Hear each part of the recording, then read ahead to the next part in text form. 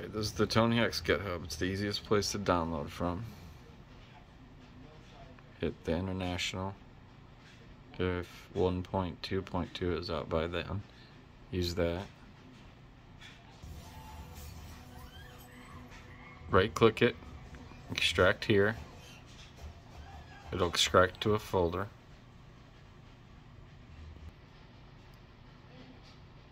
Use image burn. You're going to hit that little folder icon with the magnifying glass. Once you click that, you'll see file browser. Go to your downloads, and then in your downloads go to the ROM folder inside Tonyhax International. Find the Q folder. Click open on the Q folder. If you can, you're going to want to do 1x, or the slowest speed you can write at. And then click that image that says burn to CD. So it's going to be Tonyhax-rom-flasher in the ROM folder. This icon burns the CD. And then write at the slowest speed possible, 1x if your CD burner can do it. Now if you've done a swap trick before, you can do that to boot up the CD. You're going to want to put the CD in your PlayStation. You're also going to want to install a 128-bit parallel port cheat card, Action Replay gameshark. Make sure that's seated correctly. Mine's all labeled up. Put the ROM-flasher in. The way I'm gonna get into the console is free PSX boot. My other video demos this. I use slot 2. You basically, all you do is you can look up a how-to how to do this, but you just look up your console type and it tells you what image you need. You can use Unirom as well and make one with Unirom or a PlayStation 2. You can also order one on eBay or Amazon, I believe. This will allow you to run Homebrew, or if you have a modded console even. And then you can use that console to make one for an unmodded console. So anyway, you just need a way into the console. That will allow you to boot this, so you can flash one of these cards. Okay, in case your card boots into the gameshark, I'm going to show you how to add it after the NV flash starts. That way you can get into it. Because if the cart boots first, you won't be able to flash. So with Tonyhax Slot 2 free PSX boot in, tray open, you hit X on memory card.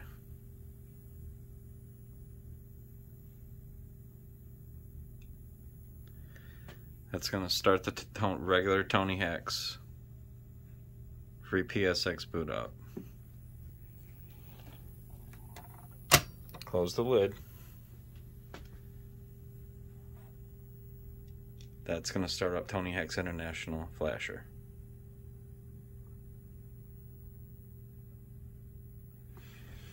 It takes a second. That's the thing about the memory card exploit. It takes a little longer. Okay, so there's some options here. And I'm going to install the cheat cart now. It's not in the back, just in case, you know, you have a cheat cart that you can't turn the switch down on, or it auto boots into the cheat cart OS.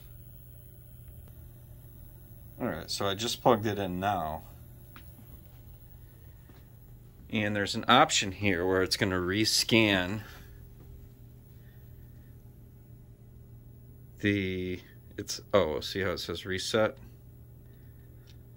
So we hit O.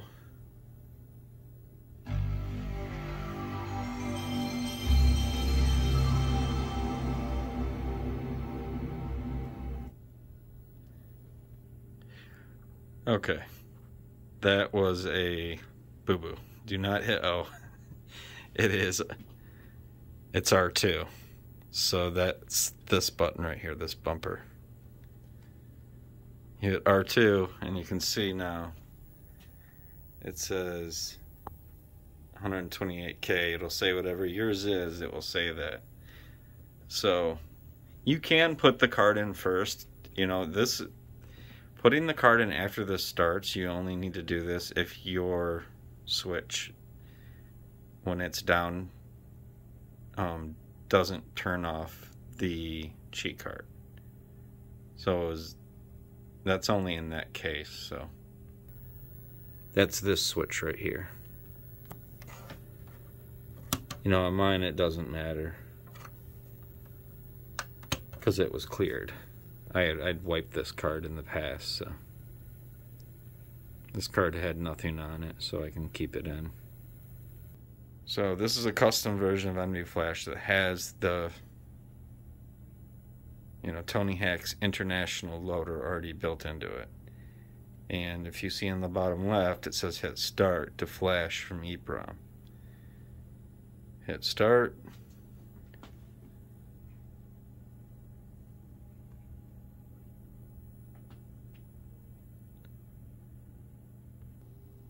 Okay, interesting. It did not like that I demoed for you guys that switch, so I would not play with that switch. I was just showing you guys about the switch before you turn the console on. But anyway, just hit start.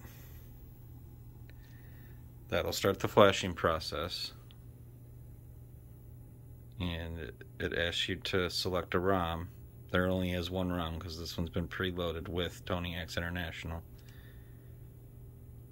Hit X.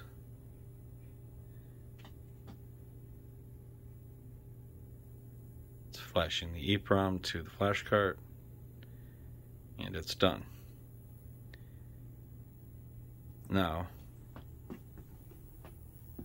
you have a soft-modded cheat card, and as long as you leave this in your console, you no longer need this. This is slower, inferior soft mod. So let's demo it, make sure it's working. We're going to take the flasher out. Let's try something. That's something you can't even play normally on a... Yeah, we'll try this. I call this game Poppy. I can't pronounce it correctly. It's an English translation of a Japanese RPG. It was a really good sound. So not only is it an import, it is a ROM hack as well. I'm going to put it in the console. Hit the reset button, see if it boots. And it's working. It doesn't say Tonyhax anymore, it says Tonyhax International. And it boots up right away. It's a lot faster than... And the lid can be closed. You don't have to leave the lid open and go into, you know, the memory card every time.